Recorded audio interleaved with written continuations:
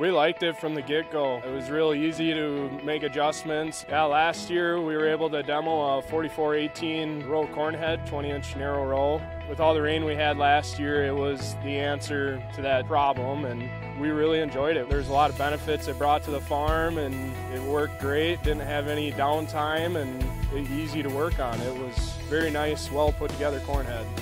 The new deck plates, they open and close on both sides, so you don't get weird pushing, or you don't get an ear to pull through with a deck plate and have potential yield loss.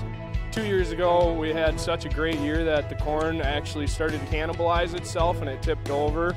Last year we didn't see that, but we had some bad windstorms that made it gooseneck a little bit and break the tops off. And the other corn head we used before, you would have to get out and push everything into the center. But with this corn head, the way they have those gathering chains positioned, it pulls it back into the auger bed a lot smoother, so you don't get anything to hang up and you don't have to pick at an angle to try and get it to feed in. It worked great.